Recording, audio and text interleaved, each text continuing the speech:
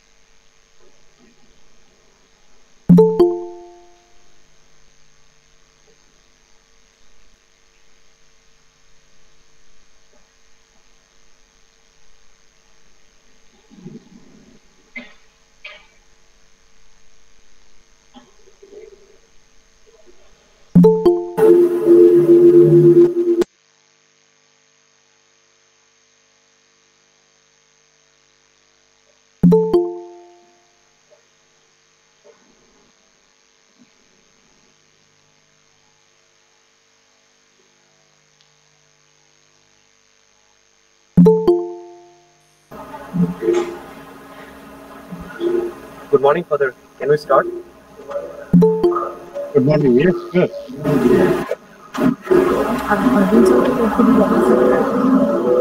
Arvind sir, are you there?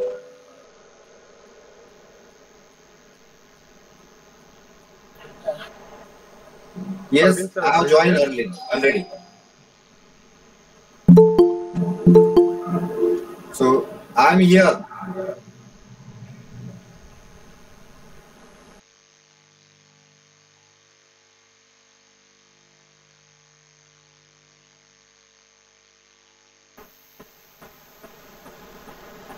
Arvind sir, are you there? Yes, I'm here. I'm here. So, a very warm good morning to everyone present here. On behalf of Assam Bosco University, I take this opportunity to welcome all our guests and participants to this webinar on the much needed topic of the time, importance of biology and life sciences in engineering. As far as latest AICT curriculum, biology and life sciences are included in all branches of engineering as a mandatory subject. Through this webinar, we will try to give a little effort to enlighten the participants with the importance of biological concepts and its application in engineering. Today, we have the privilege to have with us Dr. Arvind Deshmukh as a chief guest, who is a professor and head of the Department of Microbiology, Dr. Babasaheb Ambedkar Marathwada University, and a speaker, Dr. Sanjeev D. Patankar, retired principal cum president of Microbiology Society, Maharashtra and Goa unit.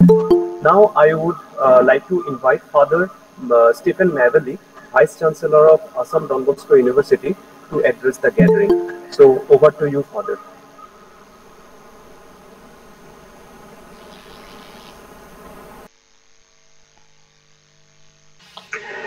Thank you, Sajeev. Let me start by wishing every one of you a very warm good morning. and a very warm welcome to Don Bosco University once again, as you've been already welcomed. Needless to say that I am delighted that this webinar on the importance of biology and life sciences in engineering has been planned by our Department of Basic Sciences in the School of Technology to highlight what is becoming increasingly obvious, that in the world of science today, there are no watertight compartments. Indeed, everything is interdisciplinary, and the world of science, our world, is the better for it. Uh, there was already a reference made to AICT recognizing this change, but this change has been in the making for quite some time now. I remember vividly when I tried to introduce an interdisciplinary subject in St. Anthony's College in the early 90s. The move was met with stiff resistance. Nonetheless, we went ahead, and we were the first college in the country at that time to introduce an undergraduate course in biotechnology that cut across several disciplines. Today, almost 30 years later, it is still one of the most sought after courses in the college. Today, the scenario has changed tremendously. Today, the knowledge economy and the fourth industrial revolution, led by artificial intelligence, deep learning or machine learning, robotization, intelligence systems in manufacturing, all these together presage what some critics have called move to bioinformational society. And there is taking place in particular a new techno-science synergy, convergent technologies it is called, referred to sometimes as nano, bio, info, cogno paradigm. And that represents a big jump to a new stage of knowledge economy. Convergent technologies which enable each other and propel a vision of a science-based future have an accelerating impact and exercise a determining direction on economic and cultural developments in this bioinformational society that is becoming largely a part and parcel of our life today. It comprises briefly nano, the branch of technology that deals with dimensions and tolerances of less than 100 nanometers, especially in the manipulation of the individual atoms and molecules. Bio, what we are concerned with today, the exploitation of biological processes for industrial and other purposes, especially in the genetic manipulation of microorganisms for the production of antibiotics, hormones, vaccines, etc., just as we are engaged in today. Info, new information technologies with the development of quantum computing. And cogno, where the real convergence takes place of nano, bio, and IT for remote brain sensing and mind control. This is what is taking place all over the world today. These convergent technologies are also referred to as NBIC technologies. It is still to be seen whether they will lead to augmented intelligence functioning autonomously, or rather somewhat autonomous learning systems resulting in a hybrid model with human beings firmly in control. Or they will leave us much as before with all this talk about artificial intelligence and intelligent systems as just another tech hype type of discourse that will erode but also create some jobs in the process. Both these are possibilities that can take place in the very near future in our own lives. We are indeed fortunate to be living right through these transitions. We are the owners, the makers, as well as the victims too of this phenomenal change in perceptions, in responses, and in the struggle to come out winners. The ultimate destination seems to be the creation of this bioinformational society that increasingly adopts and benefits by this convergence of technologies, indeed convergence of sciences. There is a growing agreement now, as pointed out as pointed out in a book by Duane Elgin, written just last year at the height of the grip of the pandemic. The title of the book, Choosing the Earth, humanity's great transition to a mature planetary civilization. That's the name of the book. He says that we are right in the midst of a critical time of transition now. We don't need great intelligence to recognize that. He also says, which I consider to be very important, he says it might help to put things into perspective by looking at some prescient analysis that the great historian Arnold Toynbee made about times of transition in the history of human civilization. Toynbee, after analyzing the dynamics of development of all major civilizations throughout history, he concluded that a civilization will begin to disintegrate when it loses its capacity to respond creatively to major challenges. We are right in the midst of one such major challenge. Toynbee also concluded that a failure of creativity often follows a period of great achievement. And quoting Toynbee, Elgin says, after acquiring a self-image of seemingly invisible mastery, many developed nations find themselves in the demoralizing position of being unable to manage their own affairs, let alone cope creatively with mounting global problems. That's the situation in much of the world today, not only in the developed and industrial nation, but also in our own country today with this second wave of the pandemic. In a telling and humorous commentary on that book, Dr. Vandana Shiva, she is an Indian scholar and an environmental activist. She says, at a time when billionaires are preparing to escape from the Earth through SpaceX, assuming that extinction is inevitable, we as humans have the potential to sow the seeds of a planetary civilization as members of the Earth community, not as members of this or that race, or this or that country, or this or that class. A globalized world does not anymore have the choice to build and fortify secure islands of plenty and comfort for a select few, select nations, select classes within those nations. It is evident now that that choice is no more the privilege of a few.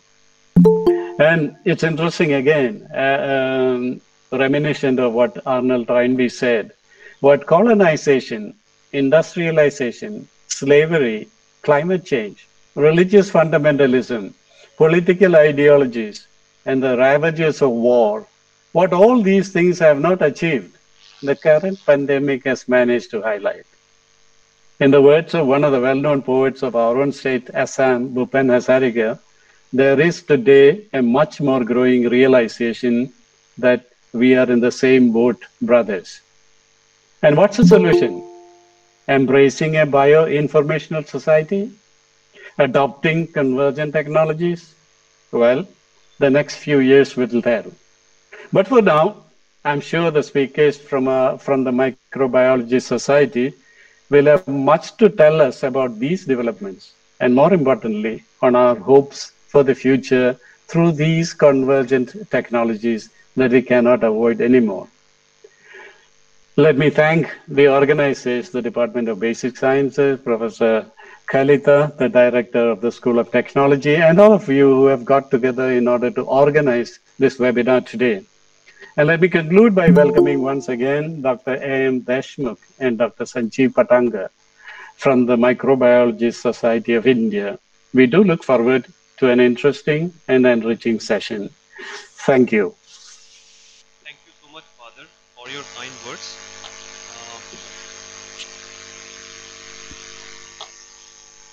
Thank you so much, Father, for your kind words.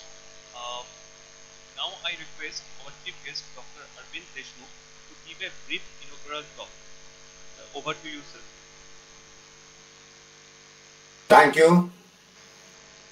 Thank you for calling me here in this very beautiful event. As already Honorable Dr. Stephen has told, the need of the biology in engineering, and really now no field can be separated for the research, for the study from each other. As in the microbiology we say that there is a MBA in bio business. Meaning is that now the business cannot be separated from biology. There is a bioeconomics. There is a bioinformation.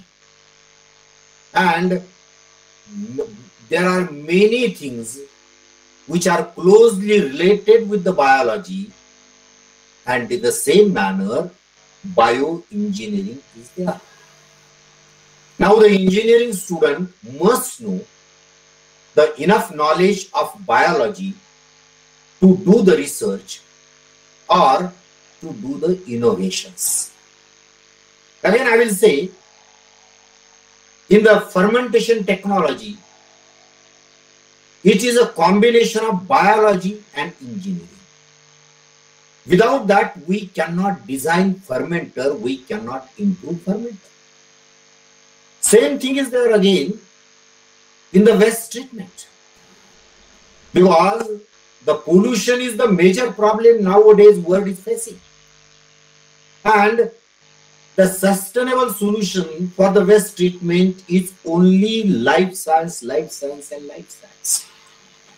So, when we want to treat the liquid or solid waste, the waste treatment, design of waste treatment plant, oxidation plant, activated sludge, and many other things, ETP, effluent treatment plant, require combination of engineers and biologists, or specifically I will say microbiologists.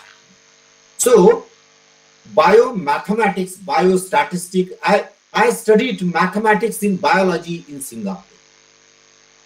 It is badly needed in biology. And now the new opening again, as Honorable Dr. Stephen has told, bio-nanoscience is also one of the opening.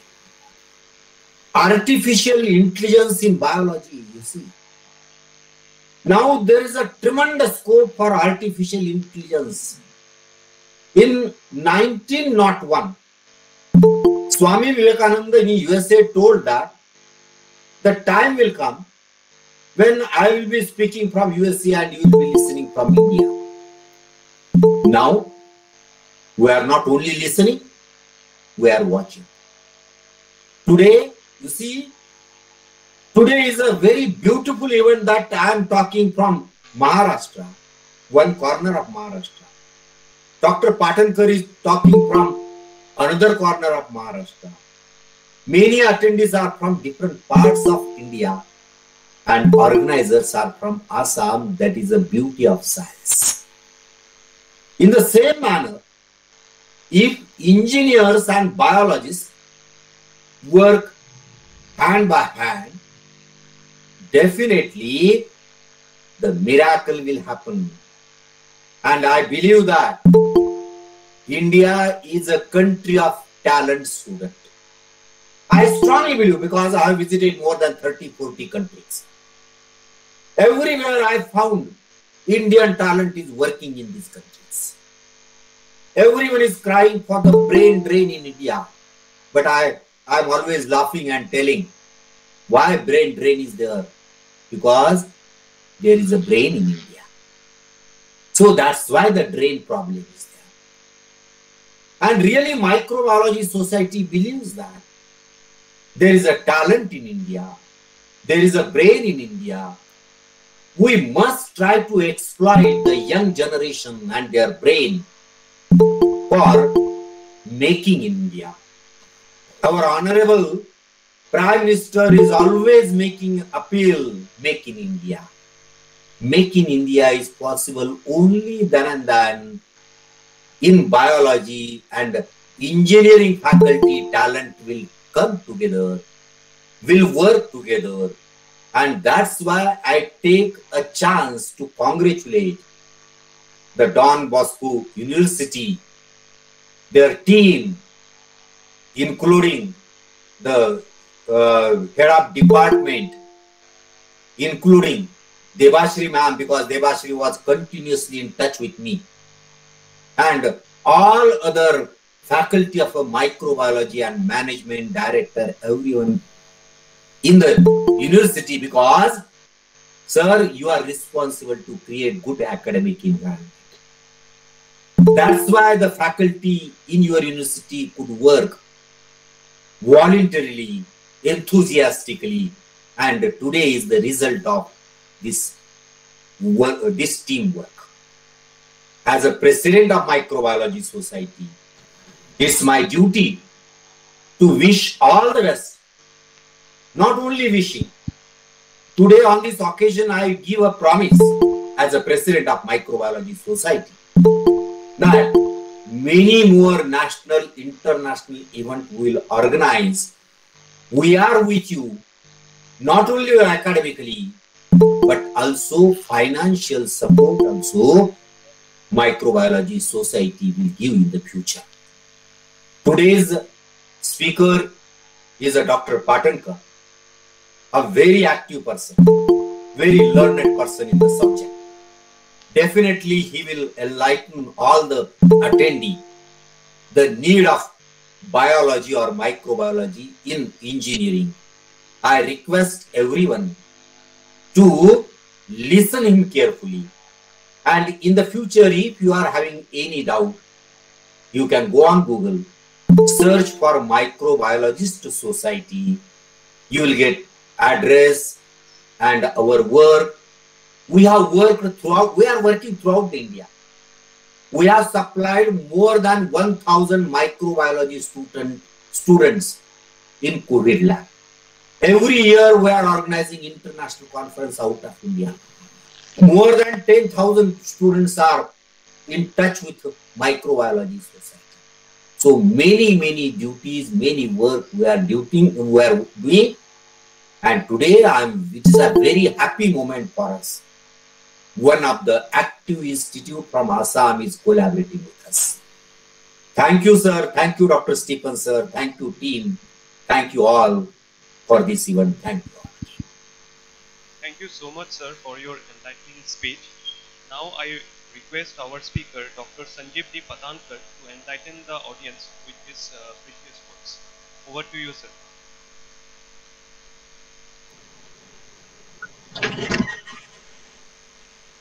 Good morning to all of you. Am I audible? Yes, sir. Yes, sir. Am I audible? Yes, sir. Yes, sir. Yes. Okay. So, good morning to one and all.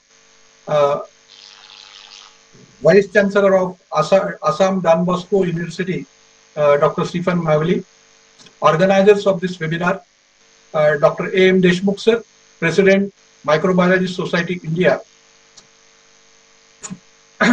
At the outset, I am very much thankful to organizers for giving me a chance to speak and invited me as a speaker for such a different type of webinar, that is biology in engineering, or importance of biology or life sciences in engineering, because this is the kind of seminar or webinar which is firstly organized as such in the country, according to my knowledge. So for that, I congratulate the organizers and Stephen Mavli sir for giving such type of the opportunity and organizing such type of the webinar.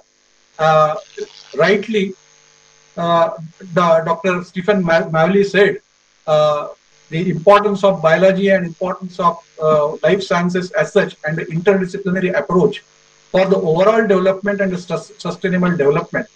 With this particular view, the AICTE, they have introduced the module on biology as such in the engineering subject. So now why this particular thing it is required? What are the problems? What are the questions? What are the doubts in the mind of students and the faculty members?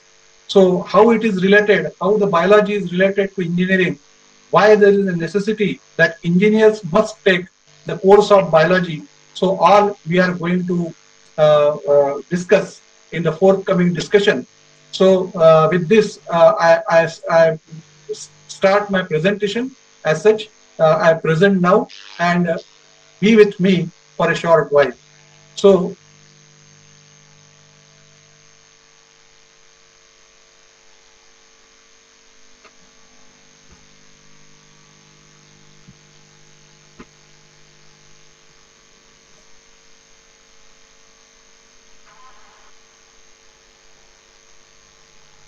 So is it visible?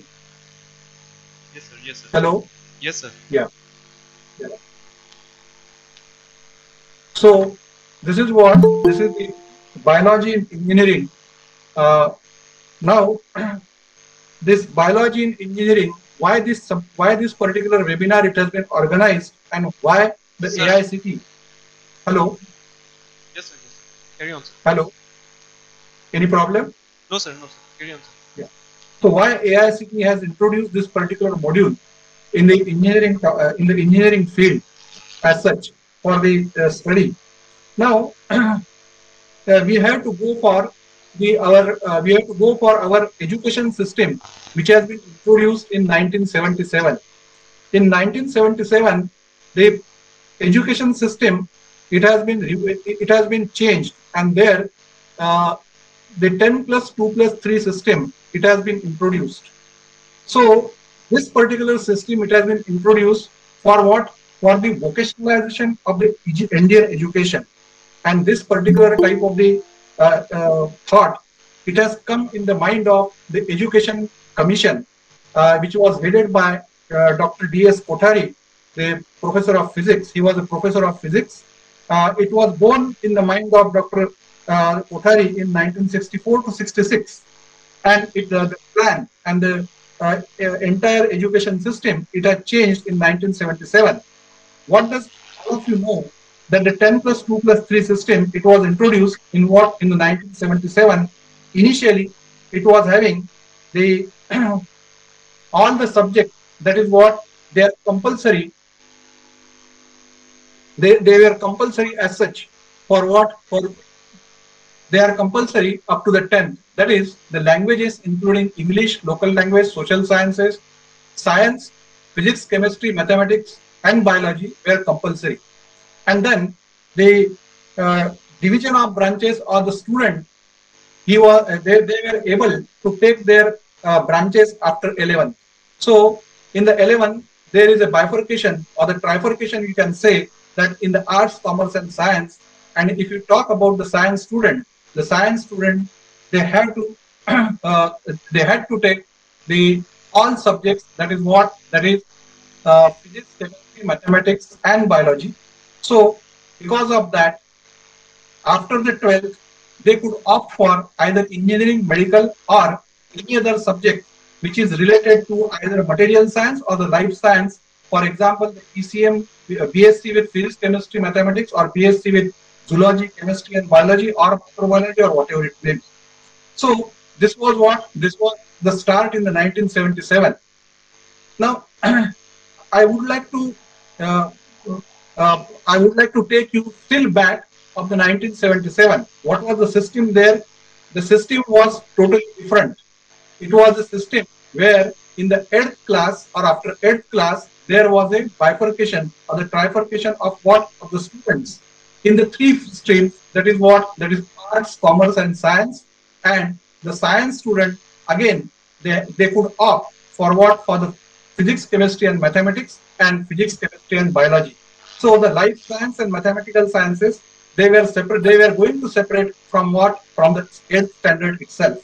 So after 8th standard, there is a complete disconnect between the two branches. That is, the students who were opting for the mathematics, they were disconnected with what? With the biology, and the biology students, they were disconnected with the mathematics. After the 10th, so again there were different systems.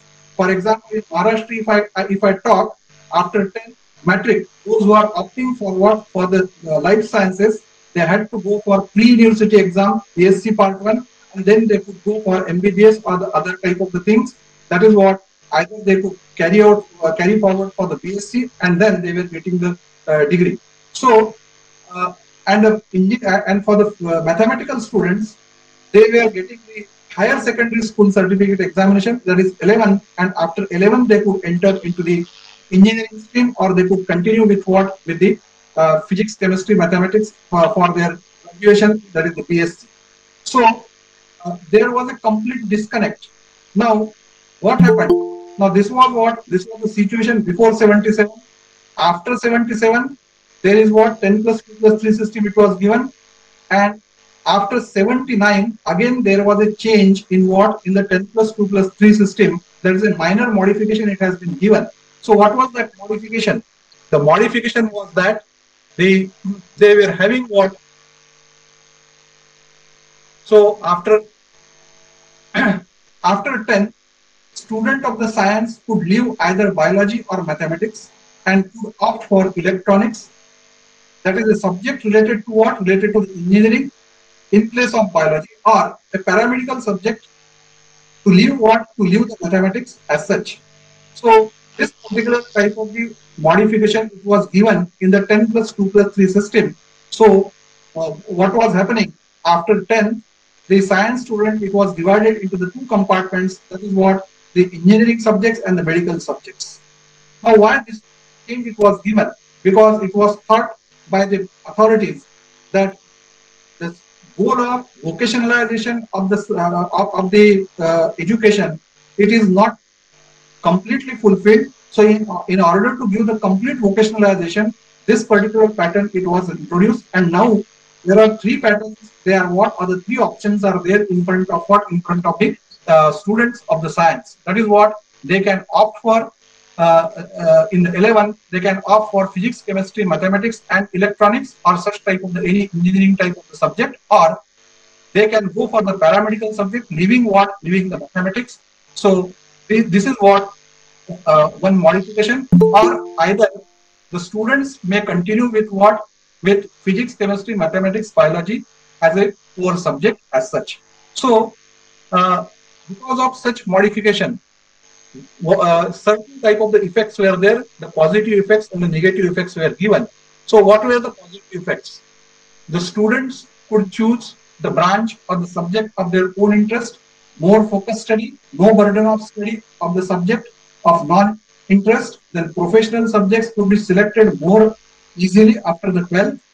The negative effect was that the total disconnect from the core subjects of science, and that is mathematics or biology. That is the students who were opting for the electronics, they were disconnected from the life sciences. Students who were opting for the paramedical and biology, they are disconnected from the mathematics. So it has given the total compartmentalization of the two subjects among the students and the faculties also. Problems in advanced and higher studies where the interdisciplinary was expected, so that was hampered. Interdisciplinary research and development could not progress. Innovative products less developed. So these were what? These were the negative effects. So here, now again, there is a rethinking over this, because we want now the interfacing of what? Of the different technologies together, different subjects together, and interdisciplinary approach we need. So AICT introduced this particular type of the biology course in what? In the engineering. But still there are questions in the mind of student and the faculty members. The questions may be like this: why biology for engineers? Do engineers need biology? How biology is related to engineering? What are the important applications of biology in engineering? So we had to give the answers for this, and then during further discussion, when we go for giving answers to this question, it will become more and more clear why the AICT has introduced the biology and engineering and how they are correlated with each other and how it is necessity of the time. So the very first thing it is what? The two engineers need biology. Now it is said that this century, it is what? It is the century of biology. In the context of advancement and contributions, a better understanding of biology is expected to lead the revolutionary technologies and products. Many engineers are expected to contribute biological aspects to fuel this revolution. So previously there was an industrial revolution, it has occurred. Now this is what? This is the technology or the biotechnology revolution it is going to come. So that is what? That is the need of our. How is biology related to the engineering? Now in an interdisciplinary area, the focusing is on what? The focusing is on the application of engineering principles to analyze the biological systems and to solve the problem in interfacing of such systems, that is plant, animal and microbial, with human designed machines, structures, processes and instrumentation. So there are the problems in the interfacing. So to solve those problems, engineer must know the biology, and life science people must know the mathematical sciences and the physical sciences also. So what are the different important applications of biology in engineering? It is used to produce novel chemicals, new medical imaging technologies, portable and rapid disease diagnostic devices, prosthetics, biopharmaceutical, tissue engineered organs, solving environmental issues, etc. So these are the various type of the applications of biology in engineering and engineering in biology. You can say vice versa. So here now very important thing, there is a question that can engineer generate idea or innovations from the biological specimen, or it was happened in the previous history that engineers had generated the idea or innovation from the biological specimen? Yes, the answer is yes. Now there are certain examples. Now if you look at the structure of a tree, now structure of a tree, it is a very important thing. That is what, it has got a stem and then the branches are there. Now the branches, the stem, it gives a proper support to the branches, and there is no fracture or there is no collapse of what of the tree in what in a normal condition. Only and only if there is a mechanical destruction or mechanical hemorrhage on what on the tree, or if there is a certain disease affect the tree, it gives a fracture of stem or whatever it is. Now here the very important concept it is involved, and what is that concept? The concept of a constant and evenly distributed stress at the surface of what? At the surface of biological structures can be accepted as what? It can be accepted as a significant design rule for the animals and plants. Now, this is a characteristic of a good mechanical design. So, since there can be no stress concentration, as there is no stress concentration here, so there is no fracture that can start as such from a point very easily. Now, this particular thing, it was noticed by the Klaus Matthack, a material scientist and specialist in fracture mechanics. He attributed this particular, he used this attribute to test the shapes of structures for particular loading situations for producing a structural shape optimization of engineering components. For engineering purposes, the optimum is to have a sufficient strength for all relevant loading cases by maintaining what? Maintaining a minimum of weight. So this is what? This is the engineering principle, and that is observed in what? That is observed in the structure of a tree. Now, if you come to the cantilever beam, the optimum shape for the joint of a cantilever beam, students of civil engineering and faculty members of the civil engineering can understand this. The optimum shape for the joint of a cantilever beam to a strut, the contours for the joint area were developed by engineer Bod in 1934, which turned out to be different for compressive and tensile loads as such. Klaus Matthack showed that the Bod curves which he had developed, they are found in what? They are found in many contexts in natural structures such as the branching trees and the antlers. He developed the design of a novel thread form for the screws to fit or to fix the metal plates onto the bone from what? From the fresh type of the natural resources. So here another example can be given. The Robert Lee Recollis, a French engineer and architect, he developed the reticulated ceramic frameworks. He took the inspiration from one particular type of the marine protozoa called as the radiolaria, and the this is what? This is the picture of this radiolaria genus having the species calamitra. So radiolaria calamitra species, it gives what? It such type of the reticulated structure, and which is what? Which is very stiff and it is light one.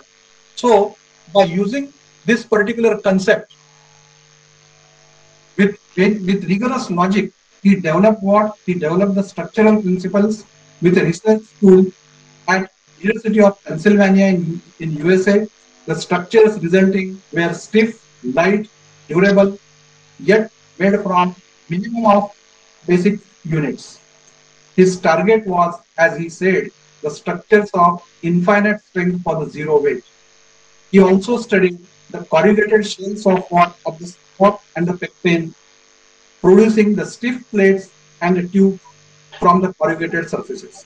So he used various type of the biological specimens, took the idea from that and developed so many such type of the structures.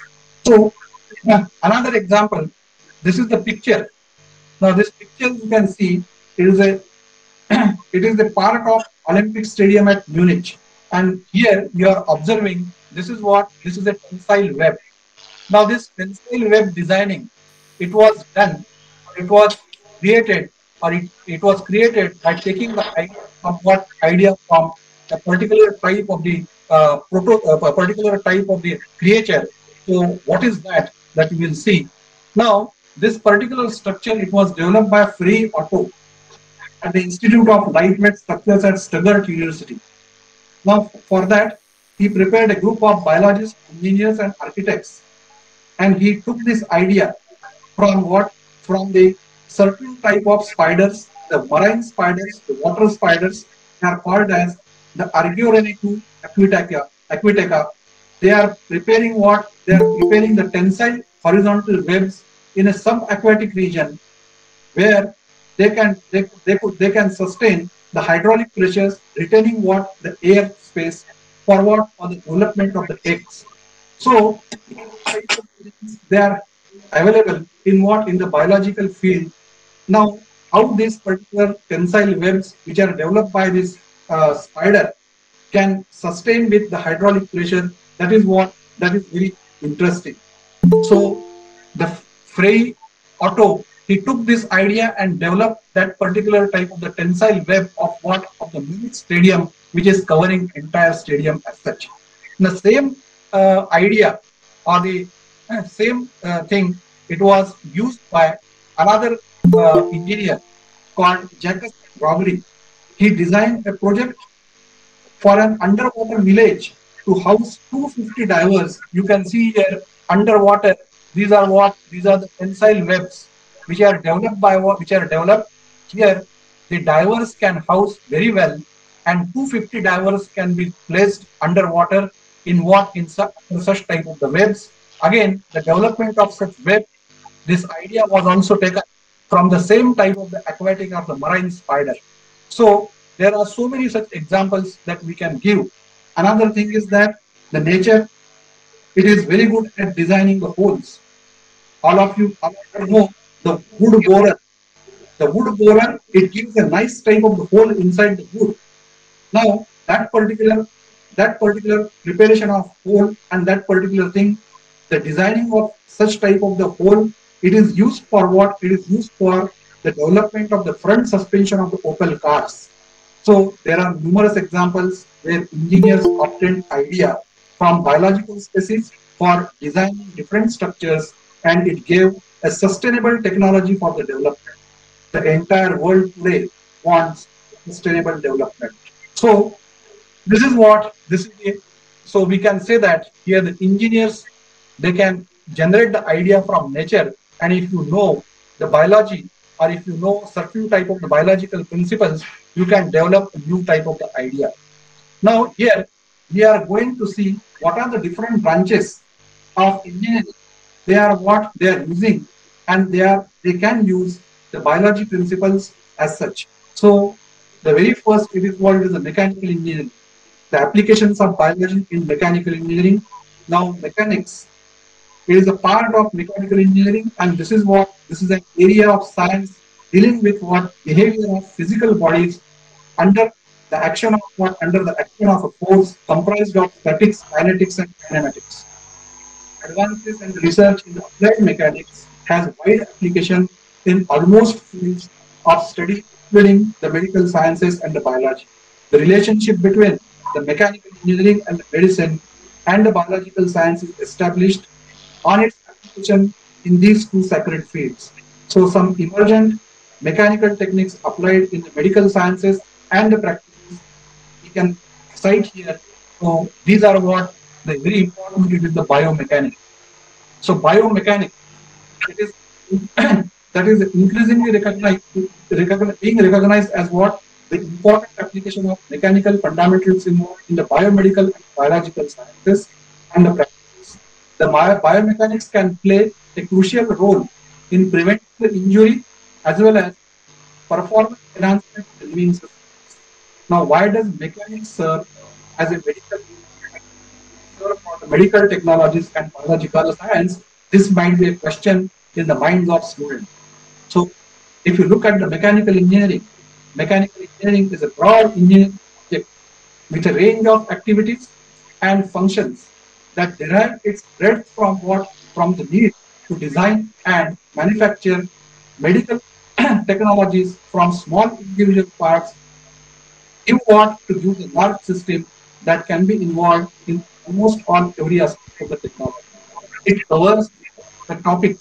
So biomechanics covers the topics related to energy, fluid mechanics, dynamics, robotics, solid mechanics, heat transfer, design, manufacturing, maintenance and control.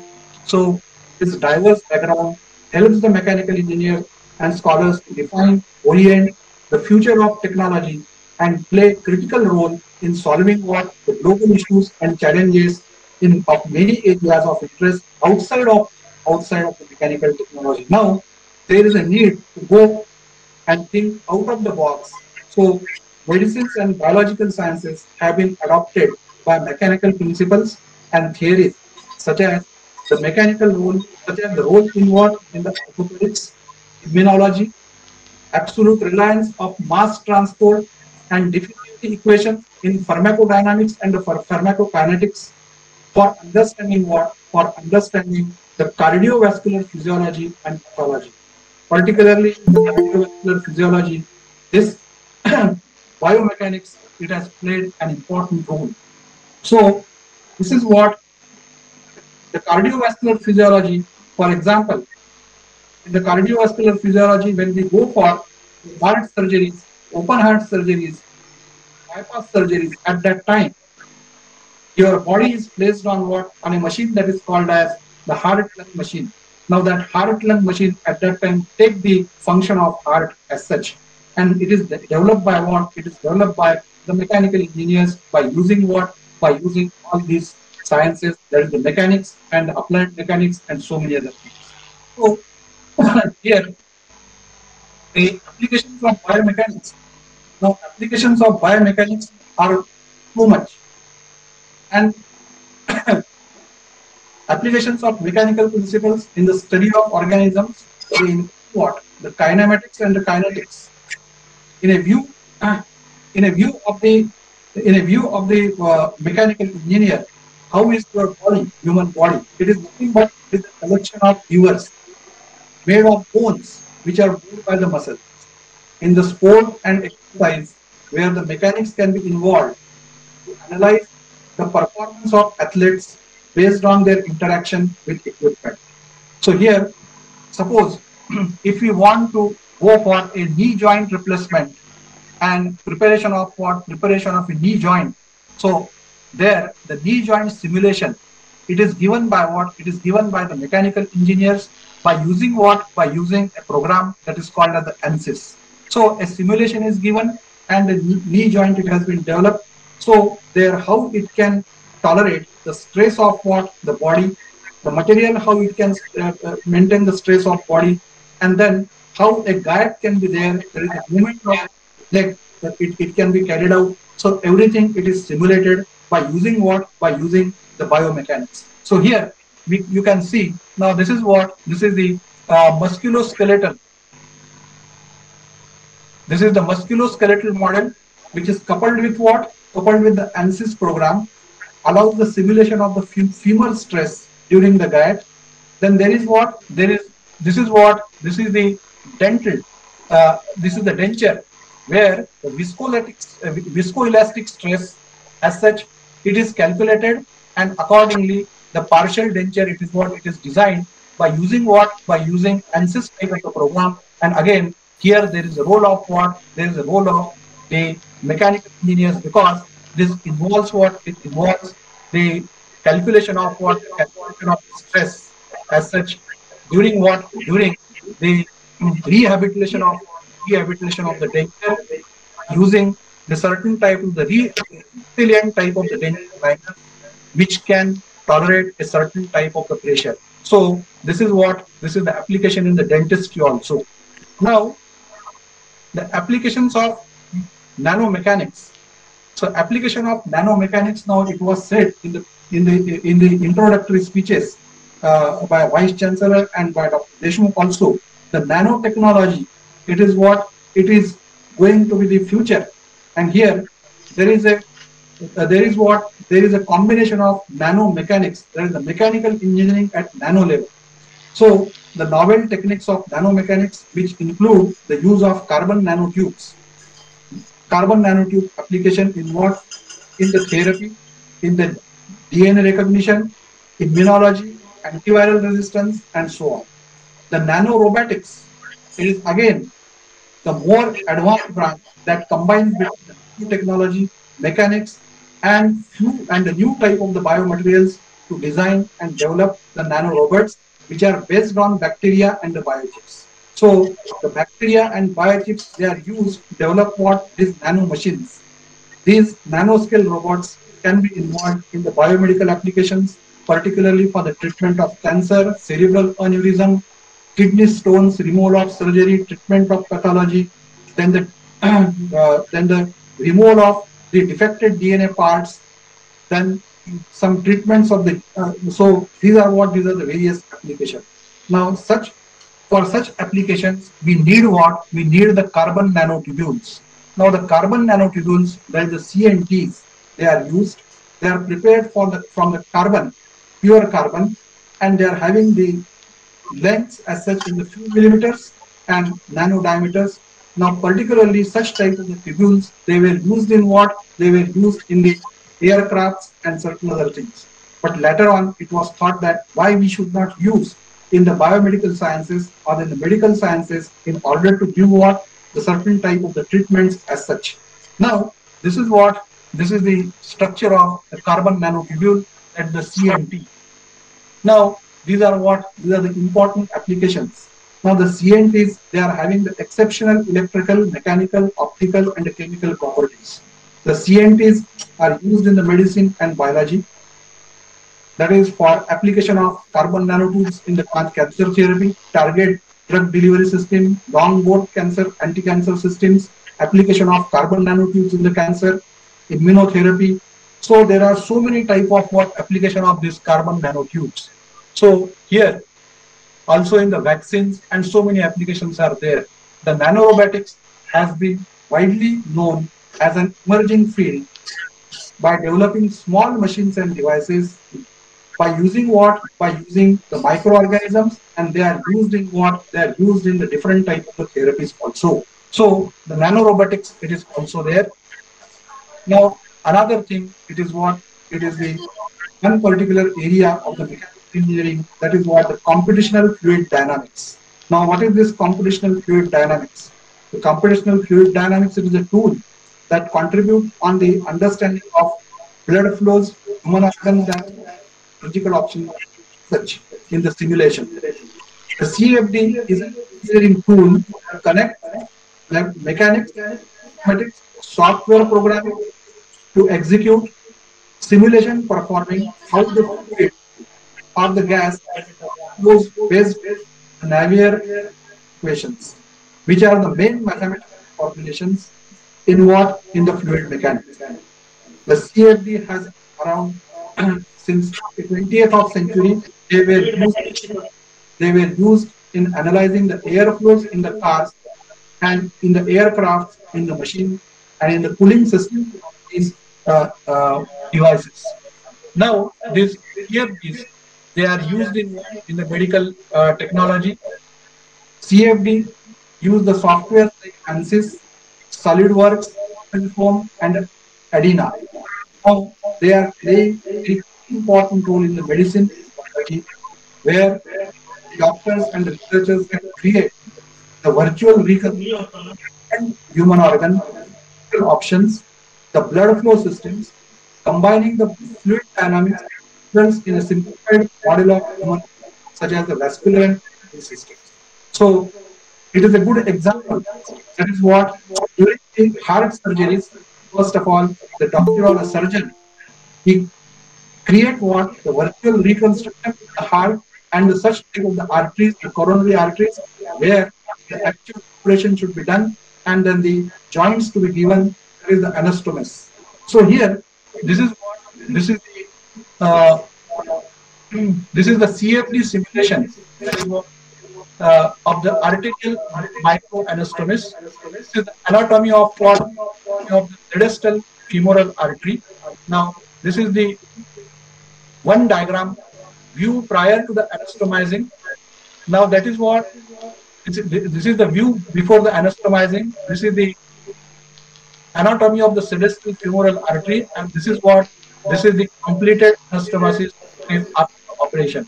Now, this is possible because of what? Because of the CFD application. Otherwise, the surgeons cannot do such type of the critical surgeries as such.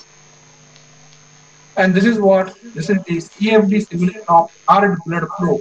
That how the coronary arteries they supply the blood to what to the heart itself.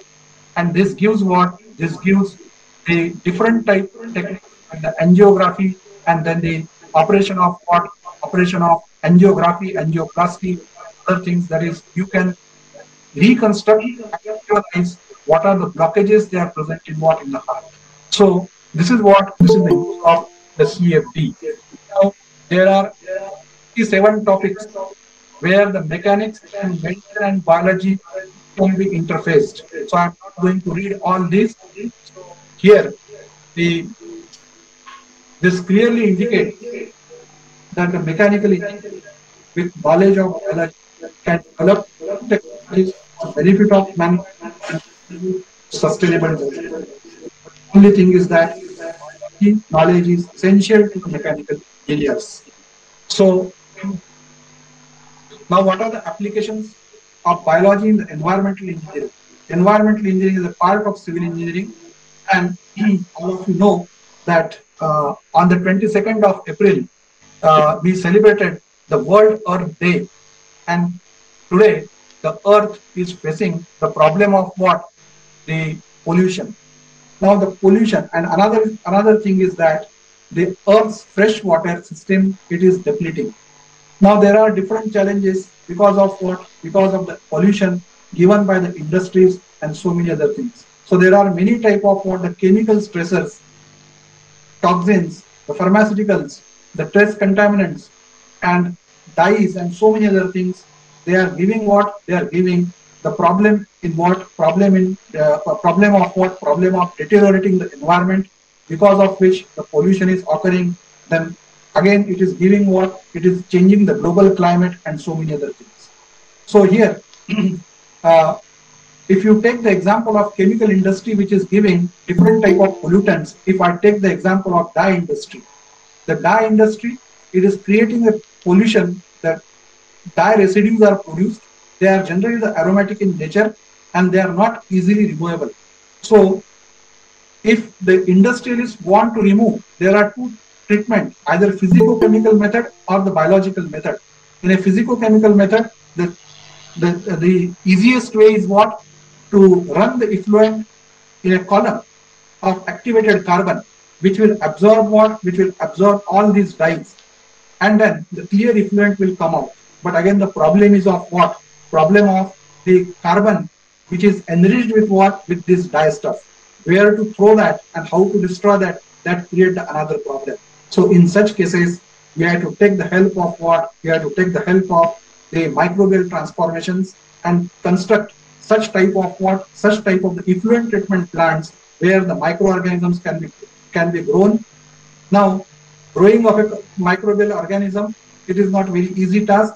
We have to study the growth kinetics, and accordingly, we have to prepare the primary treatment, secondary treatment, and tertiary treatment plants. If you go for the activated sludge, so in that, how the microorganism will grow a particular microorganism, which will utilize this particular drug and dyes and convert them into the simpler forms.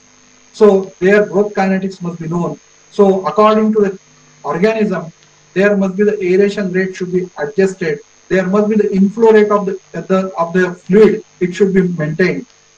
And if it is not done, again there will be what? There will be the problem that it may give rise to a very large amount of the sludge accumulation or a very less amount of the sludge accumulation as such. So the applications of environmental biotechnology encompasses all facets of water quality engineering, including water supply, water quality modeling, pollution control, process design of water and wastewater treatment operations. So here, these are the areas where the biological applications can be given in collaboration with engineers. So biological synthesis of nanoparticles, reduction of methane emissions from landfill sites, the new medical and molecular techniques for characterization of organisms, because which type of organism is growing in that particular effluent treatment plant, it must be known to engineer and its physiology must be known. The biological filtration systems which use the microorganism, so again the knowledge of microbes, it is known, it is necessary. The next generation wastewater treatment plant utilizing the membrane bioreactors, anaerobic biological treatments.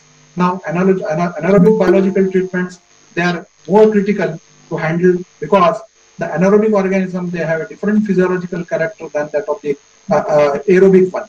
So engineers, environmental engineers and civil engineers, they must know the biology and microbiology, the growth kinetics and the metabolism, without which they cannot develop a right type of a design for the effluent treatment plants and the STPs. So this is what this gives the environmental engineers with knowledge of microbiology and biology can develop sustainable solutions and technologies for the mankind. So the civil engineers and the environmental engineers, they must also know the biology. Now the biology and the chemical engineering. The chemical engineering principles apply widely in development of production of biologics. Various unit operations are typically involved in the production of biologics and specific fundamental principles associated with these operations. Now they must know the complexity of the proteins, drugs and biological production, which pose extraordinary challenges to the chemical engineers while operating the large-scale plants. So design and development operation of these processes require the complete understanding and appreciation of and the intricacies of proteins, life cycle of cell, biological cycles as such. The concept of traditional chemical engineering, they are applied to design equipment and develop the processes that allow the modern day mass manufacture of biotechnology products. Large-scale protein, chemical, biochemical manufacturing utilizes a series of unit operations which are governed by the chemical engineering principles to grow the cells, produce product, isolate them, purify the product from the cell cultures and so on. Now there are different products which are produced, chemical products. For example, if we have the solvents, ethanol, acetone, butanol, isopropanol, organic acids like citric acid, lactic acid, gluconic acid. These are what? These are the different acids they are produced. Polymers like dextran, xanthans, they are produced. Therapeutics, antibiotics and vitamin, biomass, recursives, biofertilizers, proteins include the different type of enzymes, antibodies, antigens, fuels, methane, bioethanol and hydrogen. Now all these products are produced by microorganisms in a liquid nutrient media with huge reactors called fermenters, and that is nothing but the fermentation technology as such. The growth parameters, the growth patterns, that is the growth kinetics of organisms, they differ from organism to organism. Also the production kinetics also differ in the similar way as such. So these processes, in this process again, the heat and mass transfer and the fluid dynamics also play an important role. The designing of a reactor requires the knowledge of these factors in correlation with what? The growth kinetics, which is governed by the physiological characteristics of organism. Heat and mass transfer in the microbial processes is also governed by oxygen or the gas transfer or the gas flow and the fluid dynamics because of microbial characters. Thus, a chemical engineer must have an understanding of biological and microbiological systems. In fact, the bioreactor designing and the bioprocess designing it requires the knowledge of chemical engineering, mechanical engineering, and microbial technology as such. So here, so because of that, the chemical engineers, they must know the biology as such, because the fermentation technology and the bioprocess engineering, it is the part and parcel of chemical engineering nowadays. Then there are applications of biology in metallurgy and mining also. The microbial leaching, these are the processes of extracting metals from their ores with the use of microorganisms. Now, this method is used to recover many different precious metals like copper, lead, zinc, gold, silver, nickel, and so on. The bacterial leaching, extraction of metals from their ores by using microorganisms, it is attempted. Microbial technology offers a good economic alternative for mining industry at a time of when high-grade minerals or resources, they are depleted. Now, if you take the example of the copper production, the bioleaching of the copper, it is practiced in many countries like Australia, Canada, Chile, Mexico, Peru, Russia, and United States of America. Copper recovery from bioleaching accounts for about 25% of the total world copper production. So the bioleaching and the application of microbial organism in the metallurgy, it is of utmost importance. Now this is a view of what a copper mine. It is a Malanchkhand copper mine of Hindustan Copper Limited in Madhya Pradesh, which is very nearer to my place, that is Nagpur. This is the dip leaching which is attempted, and here the copper ore, it is leached with the help of what? With the help of microorganisms. The bioleaching of uranium is also possible by using the acidothiobacillus peroxidans. It doesn't give the direct interaction with the uranium mineral, but it gives the indirect type of mechanism for uranium leaching. Then bioliberation of gold. The iron and sulfur oxidizing acidophilic bacteria are able to oxidize the sulfuric ores containing encapsulated particles of elemental gold, resulting in improved accessibility to the gold as such. The biooxidation of gold ores is less costly, less polluting alternative to the oxidative pretreatment such as roasting and pressure oxidation, which require more energies. So this is the bioreactor in the Hatti gold mines of Karnataka, where the bioleaching of the gold, it is attempted and it is going on as such. Now the bacterial leaching is a revolutionary technique. Now it can replace the traditional methods of extraction such as the roasting and smelting, which are energy expensive.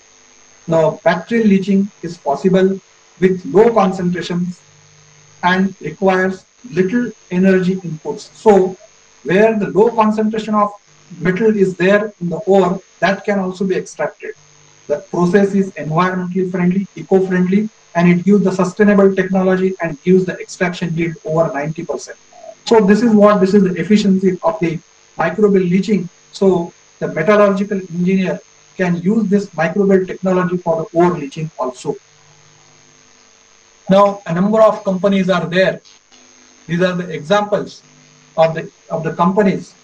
The Goldfield Limited Mexico for the copper, BHP Billion Limited Northern Chile, Bactec Environment Mexico, and the other companies are there which are performing this bioleaching as such. So applications in the petroleum technology. So in the petroleum technology also, the life science and the microbial science plays an important role. The problem in the petroleum technology is that there is a unrecovered oil during the primary and secondary oil production processes. So the methods are developed that is called as the enhanced oil recovery process. Now this enhanced oil recovery process, it is coupled with the microbial enhanced oil recovery process, that is MEOR. So this MEOR, it become a promising one. So what are the advantages of this MEOR? It increases the productivity of oil field, it increases the total oil produce, and a more efficient operation of wells and oil fields, increase of the viscosity of the formation water due to upsurge of biomass concentration and the microorganisms metabolic products such as the soluble biopolymers and so many other things, which reduces the mobility of formation water within the formation rock. So because of that, the oil is recoverable, it is not lost. So the MEOR, it is less expensive. So it is low energy input required process, reduce in the operations of downtime, and it is eco-friendly process as such. So there are applications of microbial technology and the biology in the petroleum recovery and in the petroleum industry also, or in the petroleum technology also. So in terms of the quality of the oil produced by such technology, it increases the light alkanes, that is less than C20, reduction of average content of C20, C40 alkanes, biodegradation of hydrocarbons, splitting of aromatic ring, splitting of phenolic ring, emulsification of crude oil that can easily mobilize in the production well. So there is no loss. There is no loss of the petroleum during the primary and secondary productions. So this MEOR, it is eco-friendly and it gives a more yield. So the application of microbial organisms and the biology, it is also equally important in the petroleum technology to have the sustainable development as such. Now, in the biomedical instrumentation, the biomedical instrumentation, it focuses on the device of mechanics used to measure and evaluate the biological system. It focuses the use of multiple sensors to monitor physiological characteristics of a human and animal. Bioinstrumentation is a new and upcoming field concentrating on treating of diseases, bridging together the engineering and medical worlds. So majority of the innovations, they have come in last 15 to 20 years. Bioinstrumentation has revolutionized the medical field and has made the treating patients much easier. The instrument and the sensors, they convert the signal from the body into the electrical signals. There are many sub areas or the subfields within the bioinstrumentation. They include the creation of sensors, genetic testing, and drug delivery as such. Now, the other fields of engineering, such as the electrical engineering and the computer science, are related to the bioinstrumentation in the circuits and creation of sensors like glucometers. All of you know the glucometers, which are used in the detection of blood glucose, where a reaction is carried out on a paper strip which carry the enzyme. So that enzyme creates certain type of oxidation or redox potential, which is detected by the electronic circuit, and it is displayed on the readout. So that is what such type of the circuits, they are created by the electronic engineers, and the enzymes and other things, they were developed by the microbiologists. So the fitness trackers, biomedical optics, genetic testing, drug delivery, in agriculture, imaging systems, and so on. So this is the use of biomedical, or this is the development of biomedical instrumentation, where the engineering and biology play together. Now, initiatives by institutes for interdisciplinary approach in India, the initiatives to develop such technology by taking interdisciplinary approach to develop novel products for betterment of mankind has been taken by some institutes. To give the example, it is of Indian Institute of Technology, Bombay. It has developed a center that is called as the BETIC. BETIC, it is the Biomedical Engineering Technology Incubation Center, which was established in 2014 at IIT Bombay to bring doctors, researchers, entrepreneurs, investors together for medical devices innovation. The initiatives supported by Rajiv Gandhi Science and Technology Commission of Maharashtra, Department of Science and Technology, New Delhi. The two satellite centers by IIT Bombay, they have been established at College of Engineering, Pune, and Vishweshwaraya National Institute of Technology at Nagpur. Along with the 4 other engineering colleges and 7 medical colleges as such. So this is a large network which has been developed in the Maharashtra. So here, in last 5 years, the BETIC team members, they gather over 400 unmet clinical needs from different hospitals, developed the proof of concept of 200 different medical devices in close collaboration with doctors, and filed 55 patents. Of these, 25 products have been developed, which include the screening and diagnostic devices, surgical instruments, etc., implants, prosthetics, and assistive devices. The team members incubated 15 startup companies. So they have developed the 15 startup companies licensed with 5 products to the industry. So this is what, now here you can see in the red color, it is the name of company or it is a startup company, and in the blue it is what, it is the industry partner. And these are the products which are developed by these particular startup companies under the BETIC. So this is the initiative, and now such startup companies, young engineers and biologists, they are coming together and developing different type of the things like glaucoma screeners, then the nasal and dental implants as such. So these are the various things, the diabetic food screener, then apart from that, the laparoscopy instruments and so many other things. This is the prosthetic leg which has been developed and so on. So the biology as such, it is related with mechanical engineering, civil engineering, environmental engineering, chemical engineering, metallurgy and mining, biomedical instrumentation, in collaboration with electrical engineering, electronics, computer science, and information technology, and so on. So there are so many type of the branches and so many type of the avenues they are open. If the biology and engineering fields, they come together, they can develop the novel products and give a better development as such, and we can solve the challenges of the world either in the health, environment, industry, and so on. So in conclusion, there is a need of the inclusion of interdisciplinary module in the curriculum of various disciplines like biology in engineering or mathematics or physical science in biology. This will give a momentum to innovation, development of sustainable technologies, development of eco-friendly technologies, betterment of mankind, new avenues for business or the job, help for economic development, a step to achieve the goal of Atmanirbhar Bharat. So with this, I conclude. Thank you for listening my words. Thank you. Questions from the participants? Can we ask the question, sir? Yeah, definitely. Here is the Sure. first question. Am I audible, sir? Yeah. Okay. So first question is, what is the role of ethics for biology teachers and students? Role of?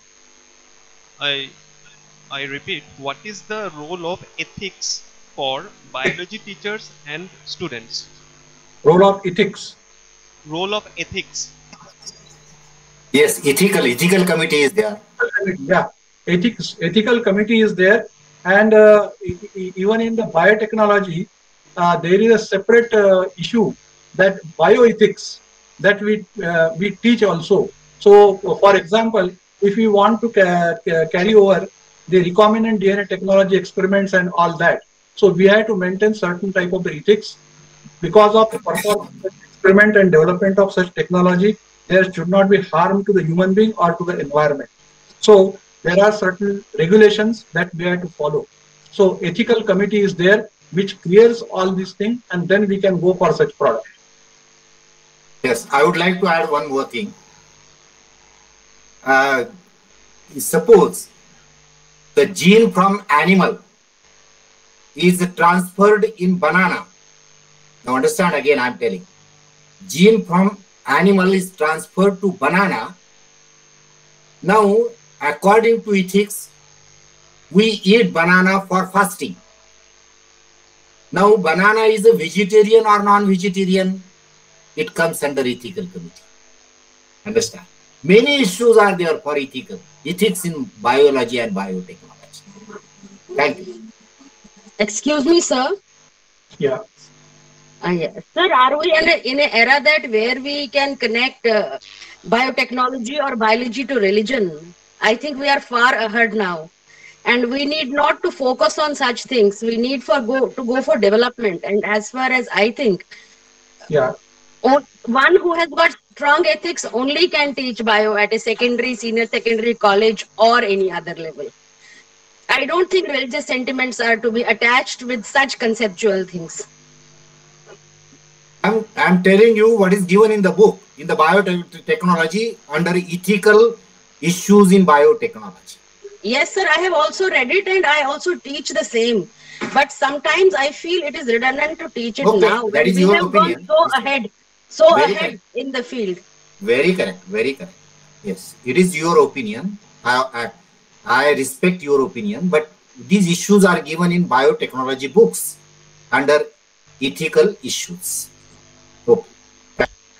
So the next question is Himashi Bordoloi. Sir, if we take data from NCBI, do we Hmm. need to take permission from the ethical committee? Yeah, yeah, definitely.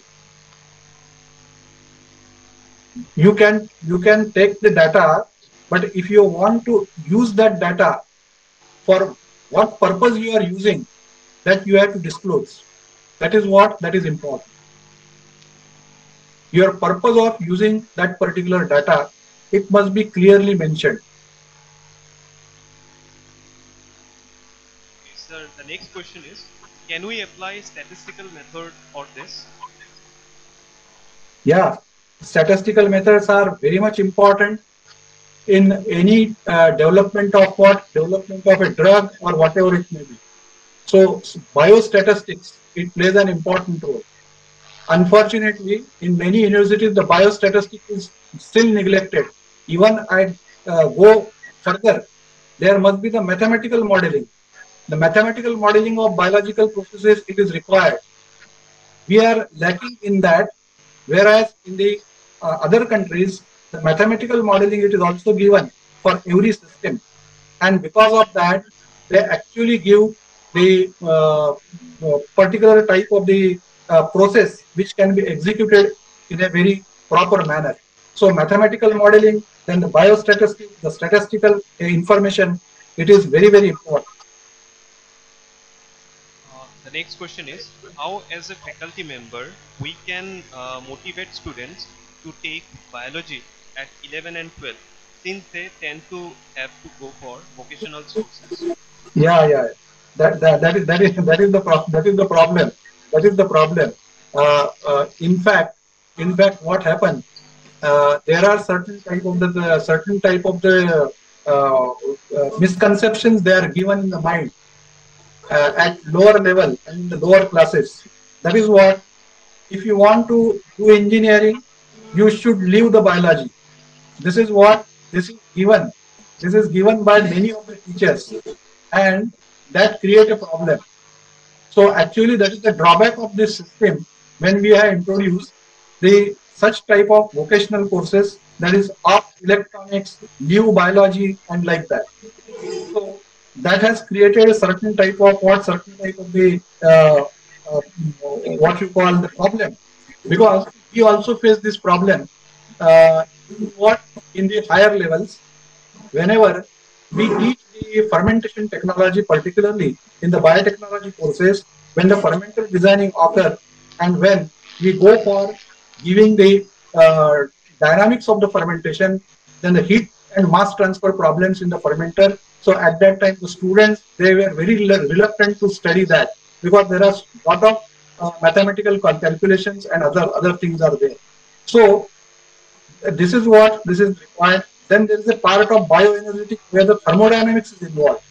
So there also the students are reluctant. This is because the student, they left the mathematics.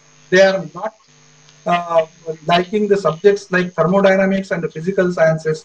So there is a great need that the counseling should be done at the lower level, that it is not so hard, and what particular type of advantage you will get. Because many more engineers, I know, there are certain examples. The students, they left the biology, and after their BTech or like that, they enter into such a field in MTech or further. They wanted that the biology must be known. So this is the problem. So that's why it is very much necessary that biology people must know the mathematics, and engineering students, they must know the biology nowadays, because it is the revolutionizing the technology. So there should not be any such compartmentalization. Sir, the next question is, what about metallurgical science versus life science? In metallurgy,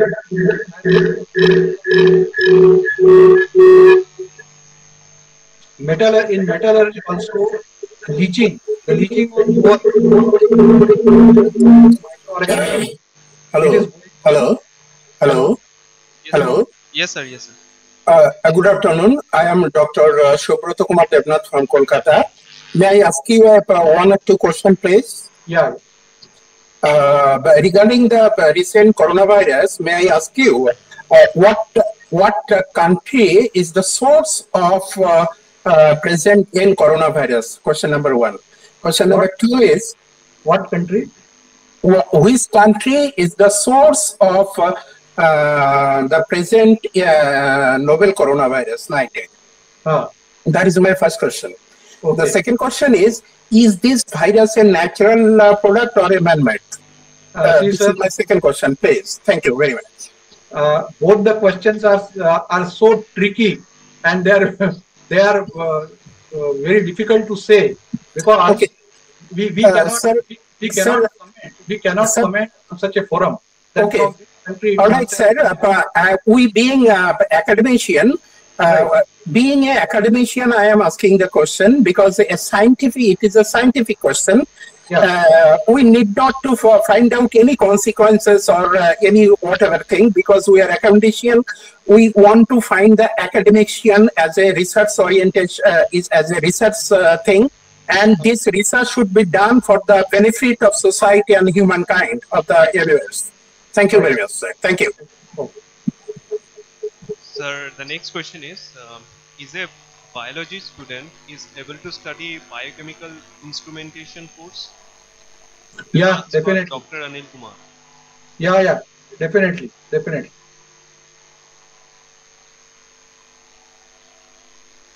Any other questions?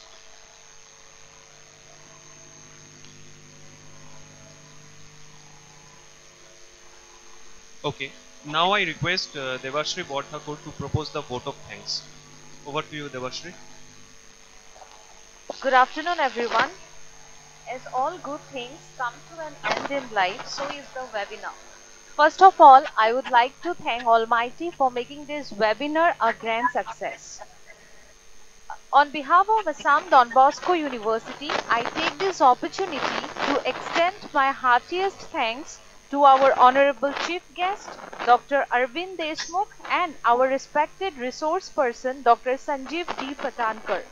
We are really enlightened with your knowledge and presence. Thank you, sir, for enlightening us with your inspiring and motivating words. My chat box in Google Meet, chat box is full of appreciation for speaker, for chief guest, and as well as for our university. So I would like to extend my thanks on behalf of participants to our speaker, chief guest, and our vice chancellor, Reverend Father Stephen Mavli. We are also thankful to our Honorable Vice Chancellor Reverend Father Stephen Mavli for his continuous motivation. I would also like to thank our Director Professor Manoranjan Kalita for his enthusiastic support. I would also extend my gratitude to our Head of the Department Dr. Hemant Bharali sir for his continuous support. A special thanks to the organizing committee, teaching and non-teaching staff for their continuous support and coordination. Our heartfelt thanks to all our participants for joining us this webinar. Hope you all are benefited with this webinar. With these warm words and a kind message, we move to the end of today's webinar. Thank you so much, everyone. These certificates will be given to the participants who have filled the feedback form. It will take 4 days. So thank you so much once again for making this event a great success. Thank you. Thank you, ma'am. May I ask you one question, please, ma'am? Yeah. I think you have told, but I missed that. Shall all the participants get the certificates? Sorry? Shall we get the participation certificates? Yes, definitely you will get the participation certificate after you fill the feedback form. So I have done the feedback. Then is the certificate will be sent through the mail? Yeah, I will send certificate both via mail. Thank you very much. Thank you. It is a nice and very useful webinar. And my suggestion is we shall be in contact even after the completion of the webinar. And I particularly from the being a part of participant, I want that this kind of regular webinar should be done. And we have very much enriched and enjoyed the webinar. Thank you very much. Thank you all. Thank you, sir, for your kind words. Thank you, everyone. We have come to an end of today's brief webinar. Thank you, dear participants, to joining us this morning. And I wish you have a great day ahead. Thank you. Thank you. Thank you.